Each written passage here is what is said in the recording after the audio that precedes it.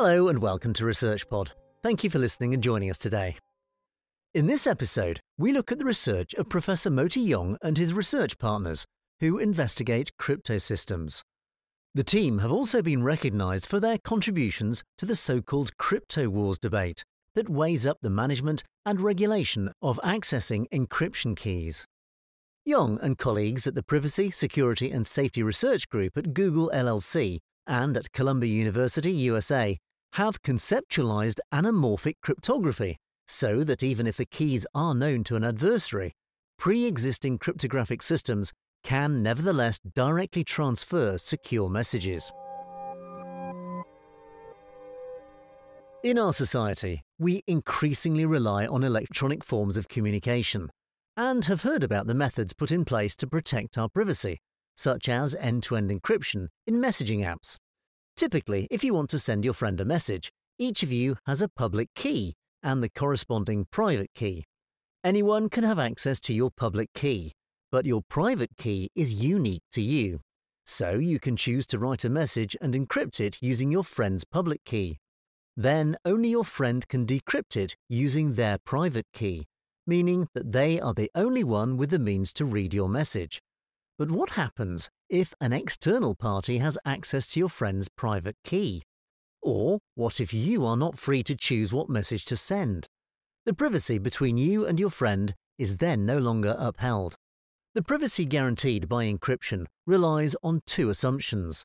The assumption that you are free to choose and encrypt your message is called the sender freedom assumption. And the assumption that your friend is the only person with the means to access the message is called the receiver privacy assumption. These assumptions are the default case. However, they are sometimes impinged upon by governments to various extents. External parties, dubbed dictators, may have legal means to gain access to private keys, or may be able to force people to send incorrect messages of their choice. The most extreme cases are often found in dictatorships, but increasingly, governments are asking for some knowledge of keys to identify national threats. This can create, and indeed has already created, tension between industry or privacy advocates and governments, known as crypto wars. The same questions have arisen throughout the development of cryptography. How can we ensure privacy, but at the same time have the means to enforce laws and prevent malicious behaviour? And how do we develop cryptography law? One solution was the Clipper chip proposal in the early 1990s, where the US government proposed that a strong cryptographic system needed to keep a copy of the keys required to decrypt the messages and make it available to a trusted third party encrypting it on every ciphertext message. Passing the ciphertext to its receiver was predicated upon this very action being authenticated. If there was a legal requirement to access the messages, the key would legally have to be recovered from any ciphertext message and handed over by the third party in a key disclosure law. This configuration is known as a key escrow system. However, this proposal was flawed in a number of ways.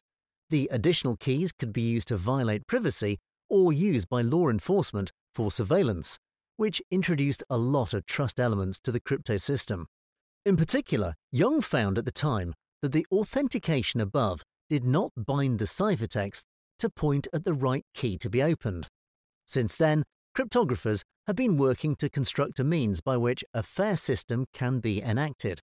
One example is a system with three parties: a user who sends encrypted messages, a law enforcement body which may request access to messages, and an independent adjudicator who arbitrates if a request from the law enforcement body is fair. But what happens if the dictator, rather than a law-abiding government, acts in this system? They can act both as law enforcement and as adjudicators, giving themselves the power to overcome the system in place and gain access to encrypted messages.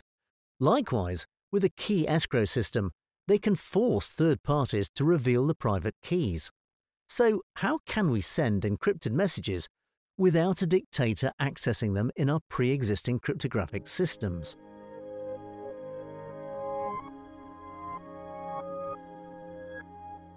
As we have seen in the previous example, if the dictator has the private key required to read the message, we cannot get around their requests.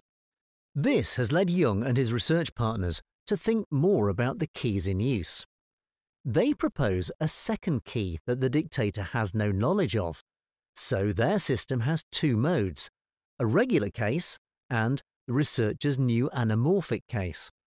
In the regular case, Alice encrypts her message to Bob using his public key.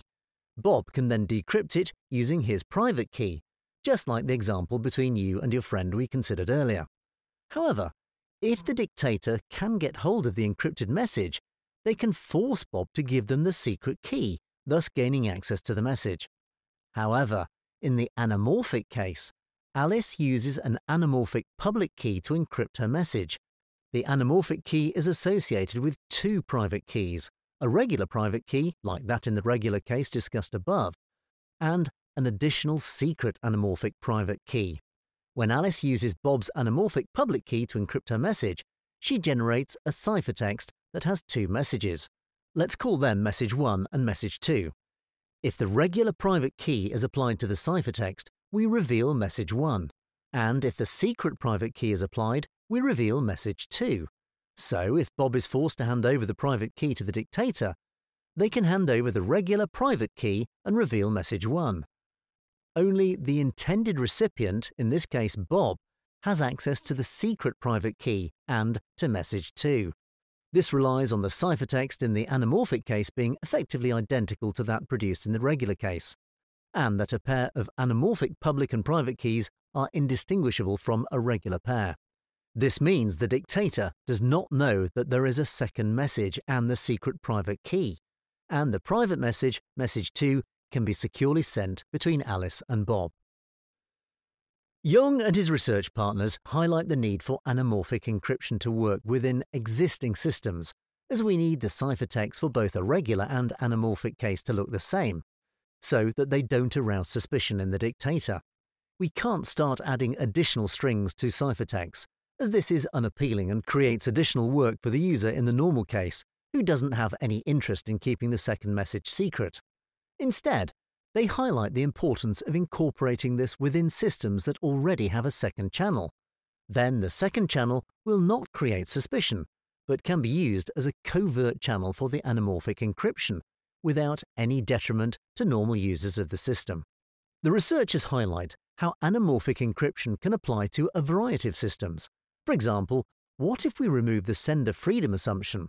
Say that Alice is in a position where she may be forced to send a fake message.